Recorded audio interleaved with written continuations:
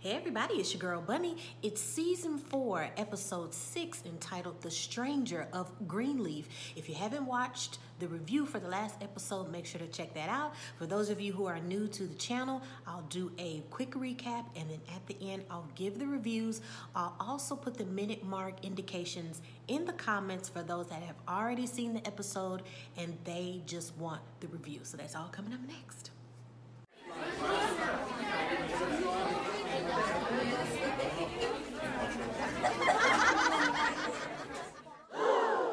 It's Bunny.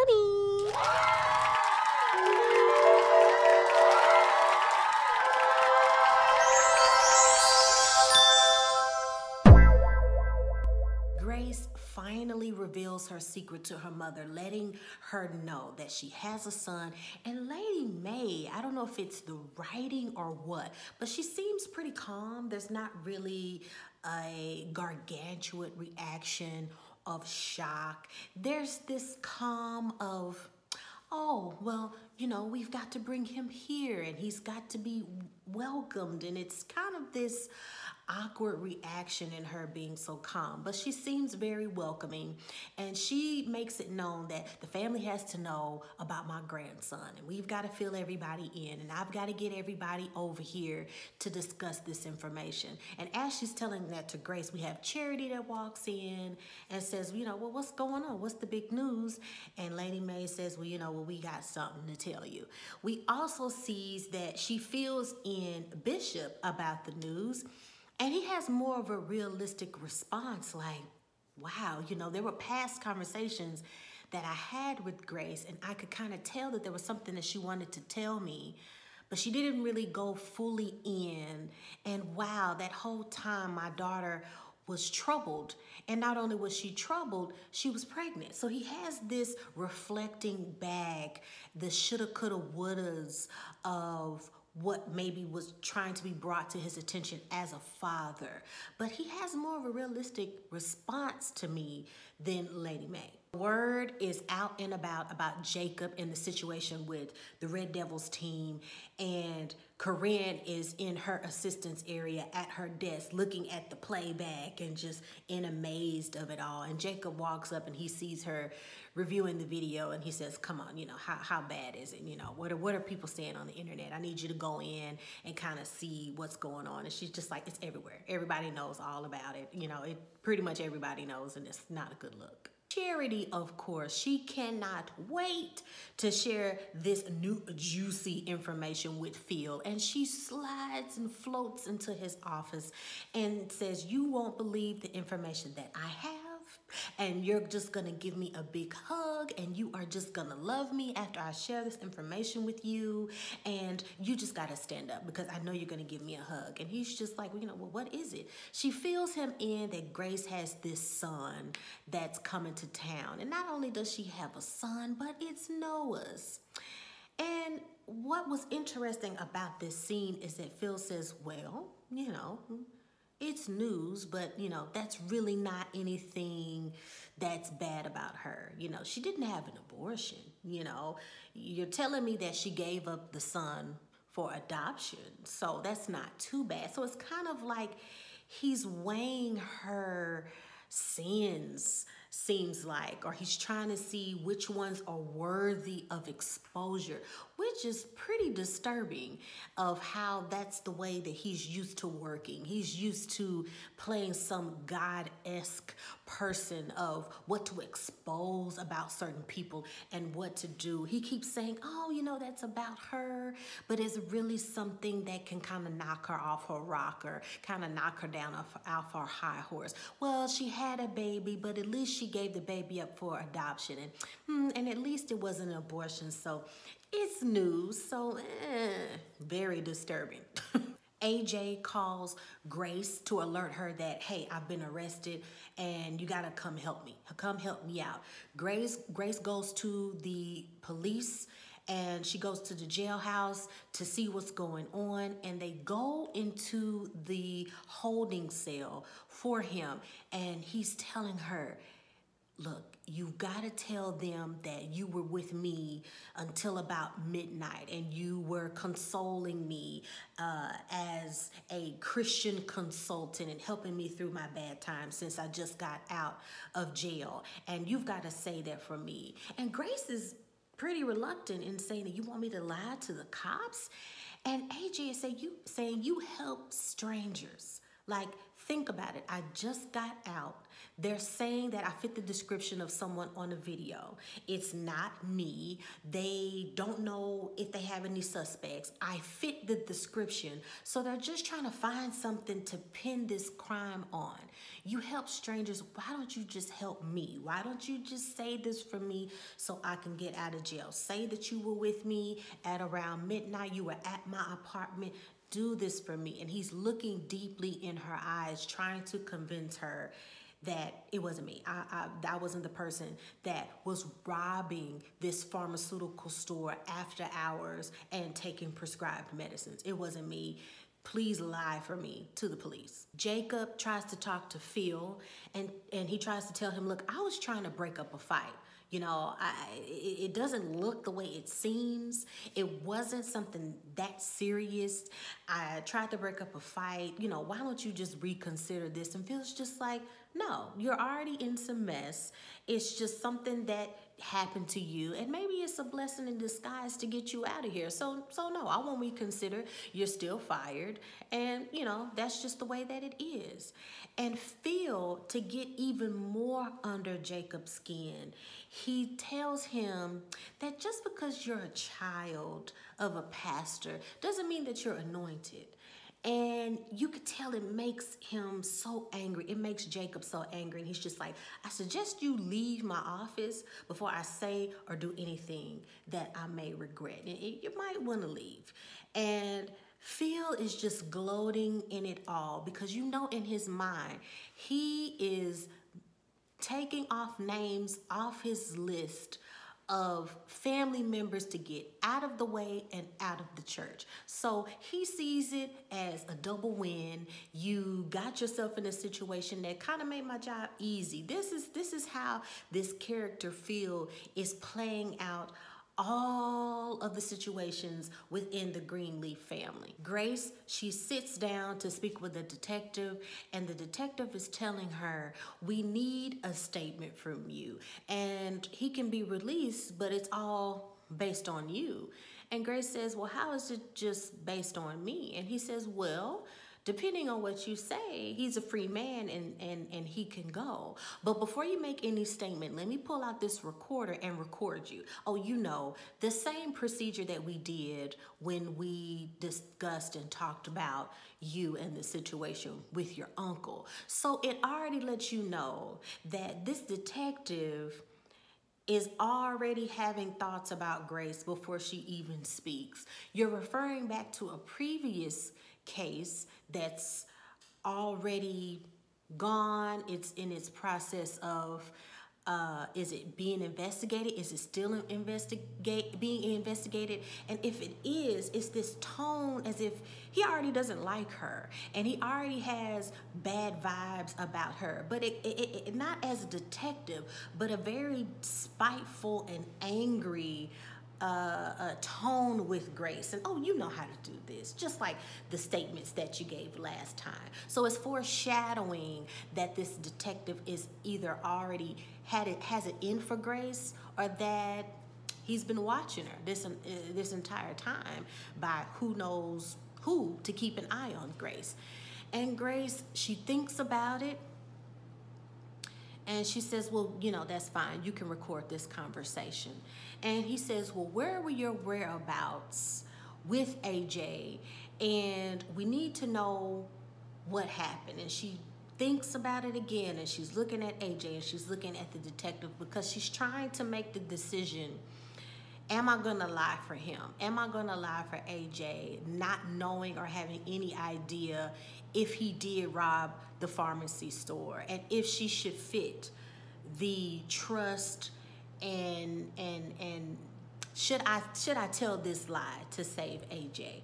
Being in the situation that she's in, trying to gain those cool points with her son and not being there first place, she goes ahead and she says that I was with AJ, with him from about 9 to midnight, and I was consulting him from a Christian perspective, seeing how he just got out of jail. And the detective says, yeah, he just got out of jail. Yes, that's correct. So confirming once again that he already has this harsh undertone with Grace that's pretty suspicious. Carissa meets with Fernando with City on the Hill, the real estate company, to get the check from the land that they've sold with this company. And he hands her the check and says, that's it. Everything's final, here you go. And she looks at the check and she looks at Fernando and she says, well, I know that you are an entity of harmony and hope. And he says, well, not quite. I mean, we're our own LLC. And she says, no. I already know the deal. I already know the situation. And he said, well, is that going to be a problem? Because if that's going to be a problem, then maybe we need to communicate the why this is going to be a problem. And it's not in your best bet that you share this information.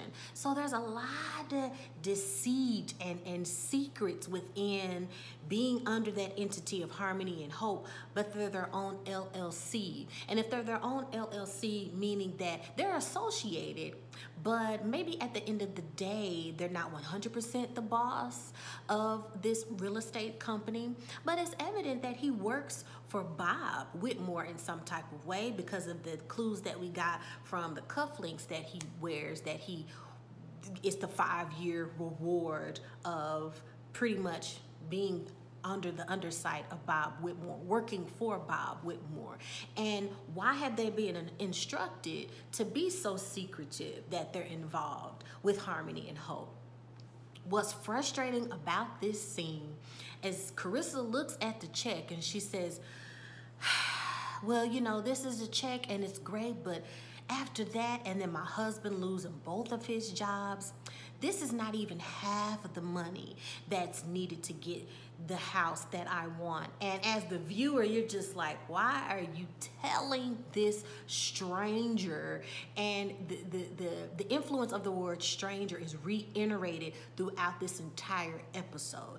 The stranger AJ, and stranger mentioned throughout the episode, in which I'll mention and I'll point out. So AJ being the stranger and Grace trying to welcome the stranger of Carissa entrusting her business to this stranger, Fernando, because really, who else is she talking to about her situation? She doesn't feel like her husband's in her corner or her family's in her corner. So how convenient to talk to this stranger of this real estate company that doesn't need to know your business.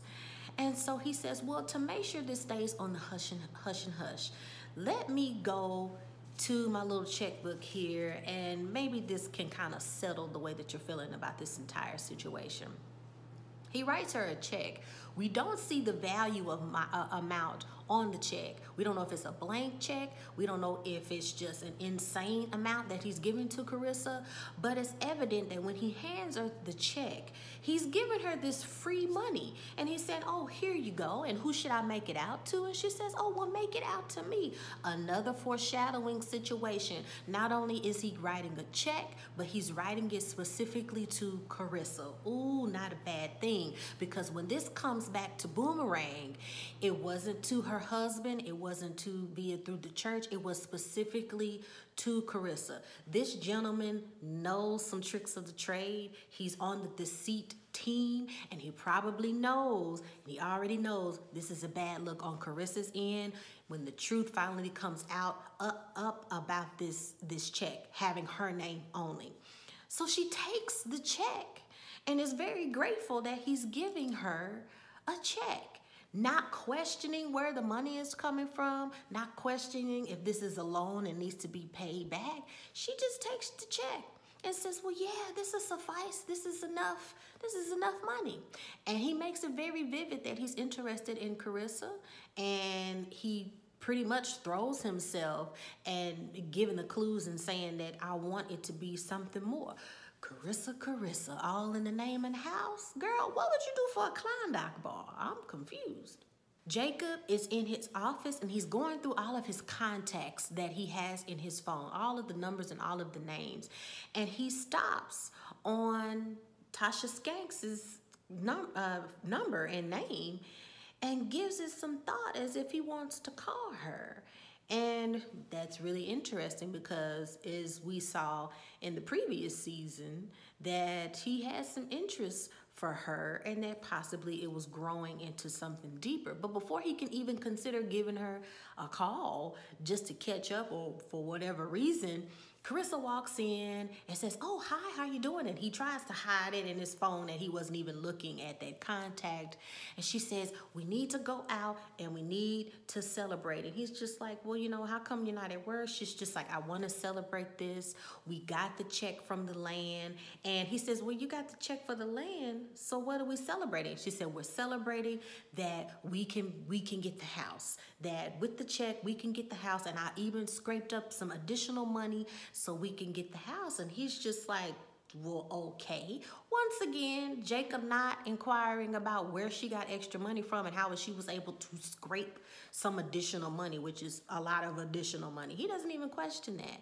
But as he's doing that, he seems like he's very excited to go out with Carissa and to celebrate this moment and them being able to get additional money and getting the home that he proceeds to go with her. And he gets the call from his mother saying that you need to come home. We need to share some information with you about Grace's son. And he's like, Grace's son? He doesn't know what his mother's talking about. He tells Carissa and he says, "Hey, we got to go home. My mom wants to give us some information about Grace's son." And at that moment, Carissa is just like, "So you're going to just throw away what I just said about not only you losing both of your jobs, but somehow, some way, I sold the land, I got that money, and I got additional money to get us a house. So why are we dropping that celebration with you going to your mother's beck and call about something that she really not going to tell us about right now? We got to find out when we get there." And Carissa says, "I'm not going anywhere." And what's another thing where we're starting to see the tilt shift of what I said in the previous reviews is that we will see the dynamic shift of when Jacob and Carissa start to grow apart even more, not only with family situations, but the situations and actions that they both do to pull each other apart. Not communicating secrets, lies, so we see that dynamic and that snowball churning into a big mess. So he says, "Well, we gotta go. Are you coming or not?" And Carissa says, "Well, I'm not going. Why would I go?" And you're not even considering that of all the mess and you losing your job, that I don't complain and that I haven't even left. And Jacob says, "Well, where would you go?" I said, "Woo." Now that was disrespectful. Where would you go? As if she's Boo Boo the Fool and can't take care of herself. That was a side punch. And believe the character of Carissa took note of that. And so he says, "Well, if you're not coming, I'm just going to leave." And Carissa is sitting there with her thoughts, and she's so angry that she calls Fernando and says, "Hey, well, what are you doing? And do you have some free time?" Lady May has the house assistant or maid or whatever you want to call it and telling her, "Hey, we're having a guest that's coming by. Make sure you get rid of and put away all these valuable items." Once again, showing the dynamic of being very hypocritical. You're saying that you want to be very welcoming and you want to meet this grandson and you're accepting this stranger, once again, that key word, but your actions and your behavior say something completely different. But AJ comes by and we see Lady May and Bishop greet AJ with warm welcomes. They're hugging him. They're welcoming him in. Lady May is telling him, "Hey, do you want to meet your cousin Zora?" And yada, yada, yada. And just really trying to go above and beyond and being so welcoming. Lady May takes AJ to go meet Zora. And she says, "Why don't you two just talk and catch up with one another and come back to the main house area in about 10 minutes. And Zora can't wait to show that she has him up and up, and I'm in this Christian household or this Christian family, but do you want to go get high? And AJ's just like, well, I thought you were a Christian. And she was just like, well, yeah, but do you want to get high or what? And while Lady Mae is on her way back to the main house, we learn that we had the Detective Ellis there that's there to speak with Grace. And Lady Mae and Bishop, they hear that the detective is inquiring about an arrest for AJ. They're trying to see if her alibi checks out. And when he leaves, Lady Mae is saying, what else is going on here? Are you lying? Is there something else going on with AJ? Is that true? Is he telling the truth? A complete dynamic in thinking, I'm not even going to ask the child. I shouldn't even say child. I'm not even going to ask the young man and be fair in did you do it or not, and am I entrusting your answer? She just jumps, of course, well, that's her child. She's thinking about her well-being and not some stranger, even if it's her own son, to come in and so-called mess up Grace's life. Carissa meets up with Fernando from City on a Hill Company, and she's sitting there just spilling her guts about, I shared this information with my husband. I told him I had this extra money, and he doesn't even look. And she's just going on and on and on. Yet Fernando has it in his mind that he has a mission to make her do some things that she'll regret. Does he have feelings for her? Truly, and maybe it's not deceptive, and maybe he really likes her, but he knows she's a married woman. And he goes in for a kiss, and she says, well, what are you doing? And he's like, you know what I'm doing. Like, come on now. Come on, right? You know what I'm doing. And he goes in for a kiss, and after he goes in for a kiss, she welcomes it. And after she welcomes the first few kisses, Carissa just jumps on him like, let's saddle up, and gets in his lap, and they go all in and they start to kissing. And there we have it, and we have a moment where she just lets loose. She's sick and tired of the sick and tired, and being this wife of trying to do everything, and they start to become intimate. Lady Mae calls AJ into one of the main living rooms while we have Bishop, Grace, and AJ in one room. And as they're coming to the room, of course, Zora is coming in there, and Lady Mae is just like, give us a moment. And Zora's like, but what about dinner? Lady Mae is just like, just give us a second. Excuse us, please. So Zora leaves the room, and we have Grace, Lady Mae, Bishop, and AJ in this area. And she wants to ask AJ, this so-called incident, did you do it? And he's just like, no, I wouldn't do it. Lady, I just met you. I just got out of prison, which I was in there for 5 years. Why would I do such a stupid thing like that and get out and do something like that? Like, I don't want to go back to jail.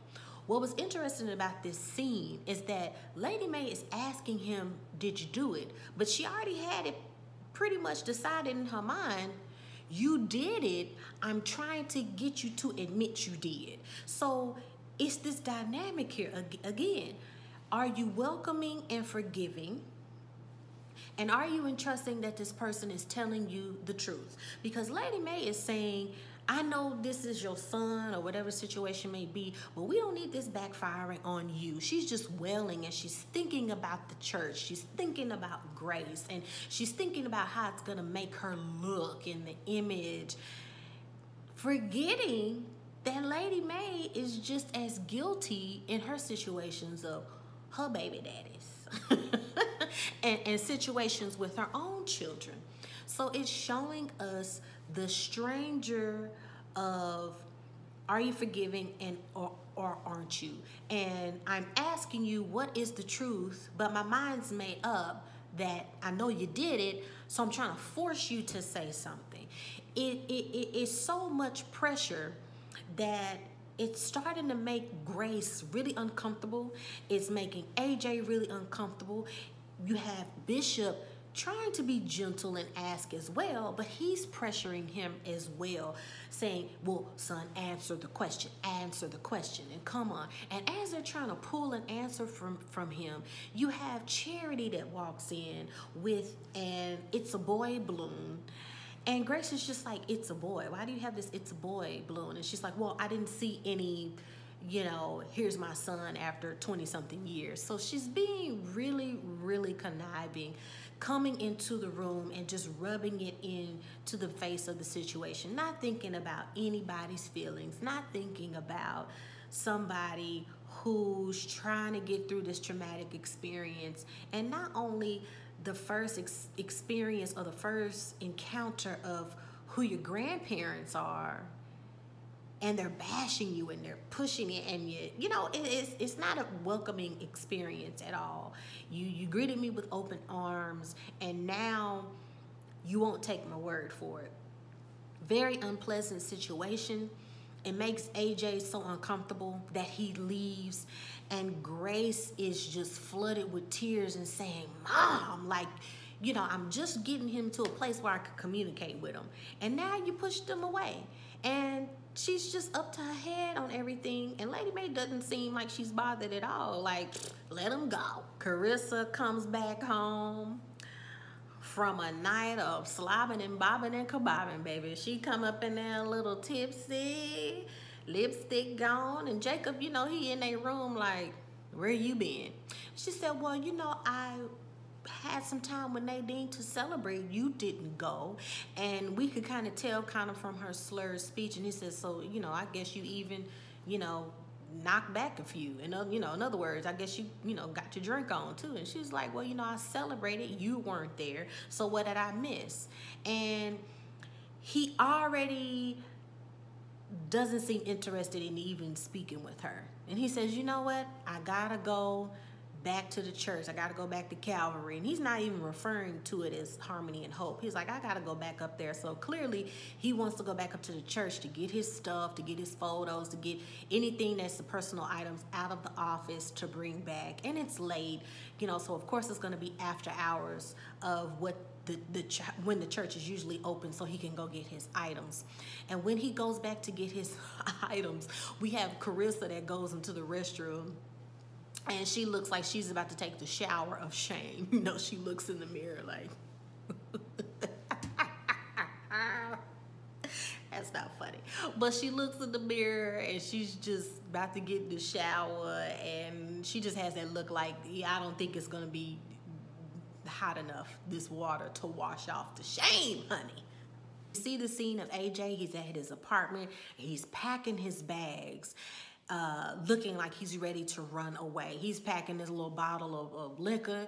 We see that he has prescription drugs in a Ziploc bag. But that doesn't mean anything in proving that he's guilty. Because if you notice, they look like they were prescription bottles. The store with the video footage of him taking, of whomever in the video taking the prescription drugs, they are in the bottle form, meaning this is medicine that's in the pharmacy before they put it on the table and divide the medicine and then put it in prescription bottles. Make sure you note that, because in the video, the person is taking medicines that have yet to be prescribed to people. The video shows the people taking the medicine stock. The bottles that he had in the bag looked like they already had the name and information labels on the bottles in the clear orange bottles, meaning that they were prescribed for him. So just a note that, you know, it's still open that he probably didn't do it, because most people say, oh, he got the medicine right there in his bag. Pay attention. What he had in his bag was completely different from the stock medicines that were being taken in the video. But Grace knocks on the door and she sees that he's packing a bag, and she's like, well, where are you going? Why are you running away? And he said, your family, I can't take this. You know, I'm out of here. And she says, I can't believe you're giving up on the opportunity to meet your family or create a family. He's just like, your family? Like the family you got, like what I just experienced when I just left y'all house. Oh, no, no, no, no, no, no. I'm not having that. And Grace says, if you run away, it's gonna make you look even more guilty. You're on parole. It's not gonna help the situation. Why would you wanna run away? But AJ's had enough, and he's telling her, I need to get out of here. At this point, I don't even care anymore. And she says, well, at least take my car. And she hands him the keys. And he looks like he's going to take the keys and take her up on the offer to take her vehicle. But then he throws the keys back at her, and he's just like, I'm out, you know. In other words, I'd rather make this escape on foot. I don't want anything else from you. Charity is back at the church, of course, to report that she knows the situation with Grace and AJ, and she breaks the news to Phil. Once again, you know, stand up. I have something to tell you. This is going to be great news. And she tells him that not only does Grace have this son, but I found out that AJ was put in jail because he's being investigated for this crime. And on top of that, Grace lied for him as an alibi, and it's not true. And it's just this cluster of a mess that Charity is sharing with Phil. And Phil says, you know, that's great. Once again, that's not on her. And then also, we don't have any proof. That's kind of hearsay. And she says, oh, no, I even have it on this. And she pulls out her phone. And even Phil is just like, you recorded the conversation?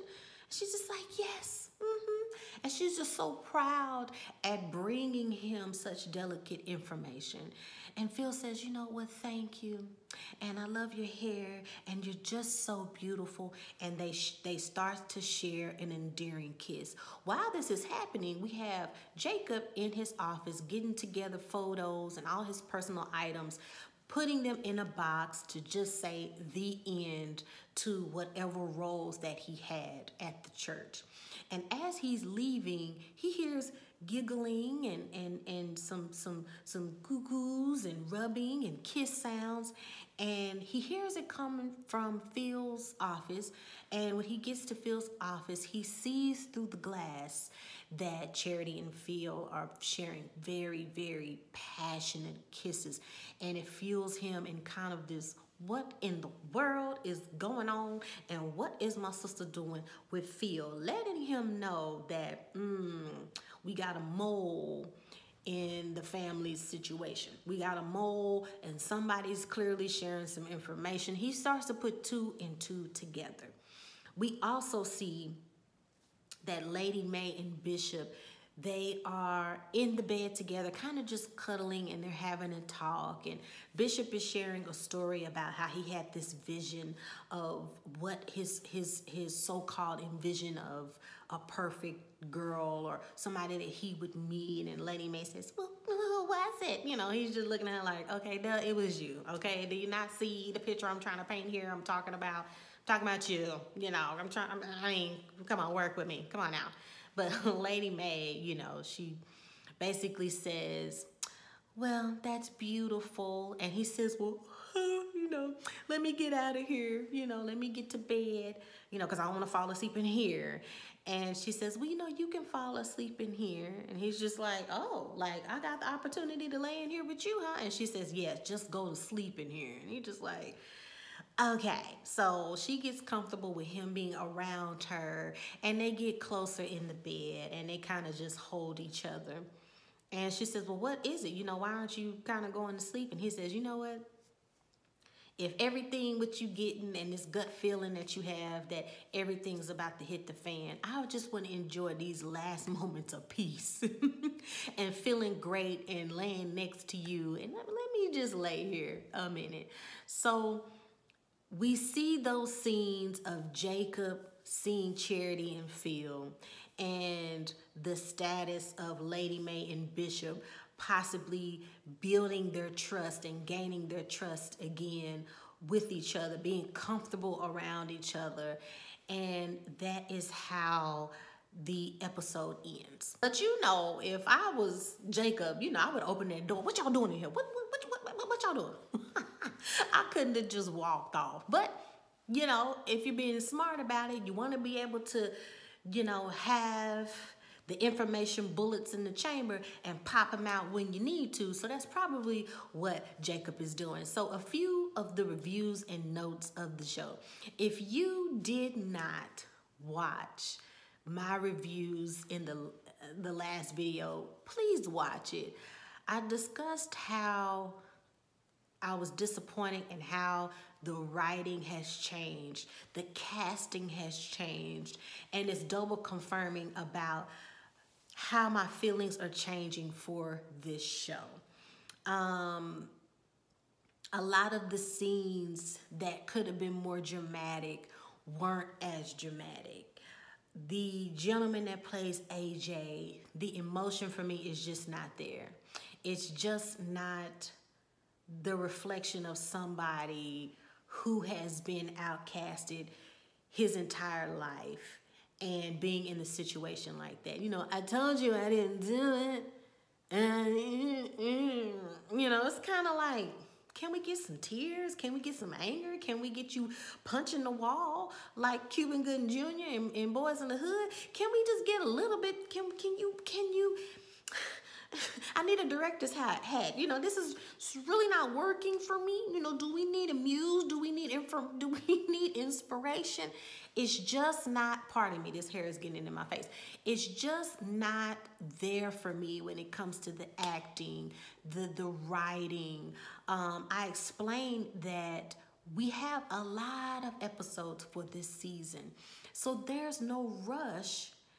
There's no need to rush the series.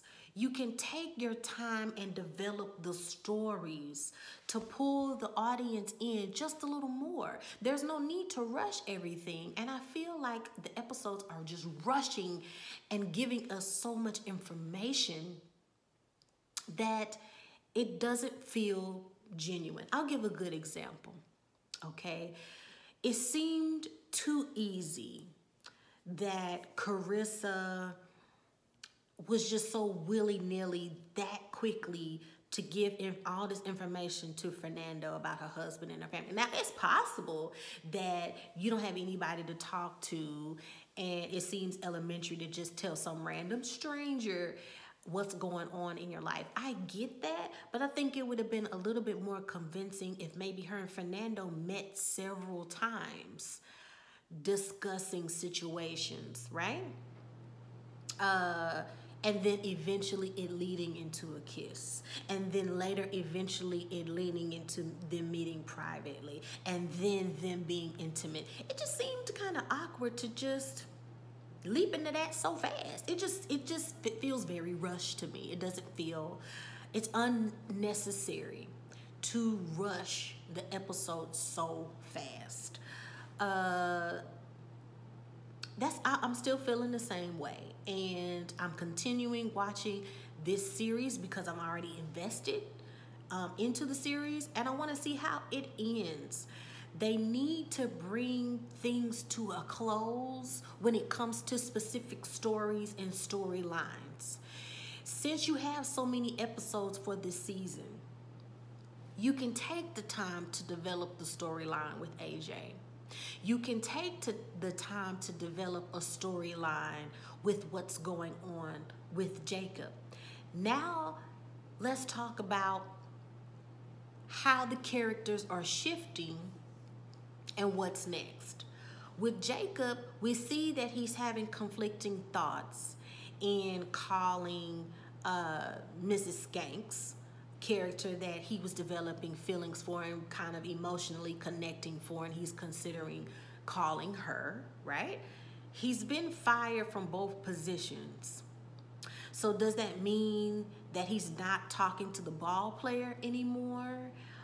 What will he be doing? The fact that Jacob's character didn't question all this extra money that Carissa has come into and just kind of like this, okay, that was strange. It's rushed for no reason. And this is episode 6, right?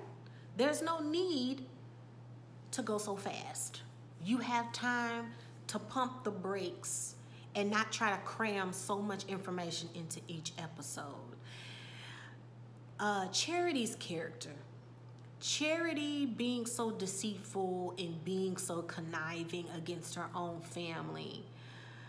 It could have been slowed down for her to address the hurt that she's been experiencing from the beginning.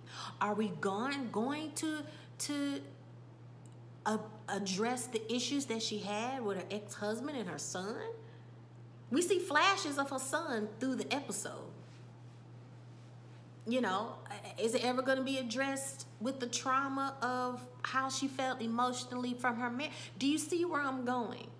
There's so many issues that are not being addressed this season. It's just like all of these new storylines are just being thrown to us without bringing to a close, or at least giving us the idea that it's going to be brought to a close or brought up again this season. So we're not going to address Charity's situations with when she was gonna go on tour and she took her baby with her, and we haven't seen her baby's father, her ex-husband. How is he doing? Is he seeing his son? You see what I'm saying? It's so much going on with each character that you could have taken your time with Charity a little bit more to develop and implement her story. Instead, she's being painted this season to be, I want to take my family down, and the only thing on my mind is being the assistant pastor. Do you see where I'm going? It's being so rushed, and let's think of something new. As the writers, you don't have to do that. You have enough to go on from the last season. With the bishop, does he not have Parkinson's anymore? I'm confused. Are we not, did we forget that he has health issues that he's dealing with? You see where I'm going with this. A lot of pending plots and things that we forgot about as writers that we just want to throw in the air and let's just create all new stuff. Okay. Maybe it's just me. Maybe I'm thinking too deeply and it's not that kind of show. But how it's disappointing is that seasons 1 and 2 didn't do that. Seasons 1 and 2 pulled us in and developed each character. And each character, some episodes will be about Charity. Some episodes will be about Grace. Some episodes will be about the bishop. Now it has that feeling of, man, we got to talk about each and every character each episode. That's a lot of people and a lot of information to cram into 1 hour. It's kind of disappointing. Still entertaining, but yeah, that's how I feel. I really encourage you to look at the review in the last video if you have not, so you don't have to hear me repeat the same stuff. But that looks like that's how the writing is going. If we're already getting to the midpoint, almost to the midpoint of the season, I don't think the writing's gonna change. I think they're gonna continue to do that to try to feed us all of this information in each episode to give us more drama and unnecessary storylines and unnecessary information. That's where it's going. That's where this season is going. Very soap opera-ish, not more a drama seasons 1 and 2 the way that it was. Do you agree? Do you disagree? Let me know. Feel free to light me up in the comments if you want to. But I do love your opinions. I do love to debate about writings and stories because it's entertaining, right? It's entertainment, and we're all looking at different stuff on TV, and it's all to the good. Let me know what you think. Subscribe, hit that notification bell so you don't miss any posts, and follow me on Instagram at the same profile name, officialbun_E, and also look at other reviews that I have on the page as well. No need to search. Go straight to the playlist so you don't have to dig and search for everything, okay? Love you guys. Bye.